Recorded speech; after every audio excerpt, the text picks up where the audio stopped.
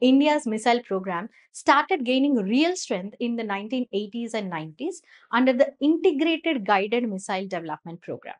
In short, IGMDP. This was when India was trying to reduce dependence on foreign weapons and develop its own missile systems. Along with famous names like the Agni, Prithvi, and Nag, the Akash missile was also developed under this program.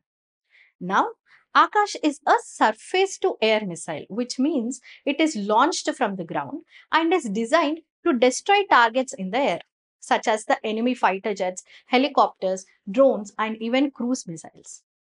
Now, what makes Akash special is that it is completely developed in India by the DRDO, which is the Defense Research and Development Organization. Initially, the Akash Mark 1 had a range of around 25 kilometers and could travel at a speed of 2.5 Mach, which means that it is more than 2.5 times the speed of the sound.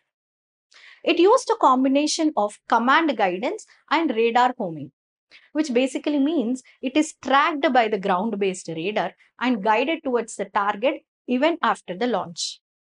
It can carry a warhead of around 60 kilograms and is designed to explode near the target, not just by hitting it directly.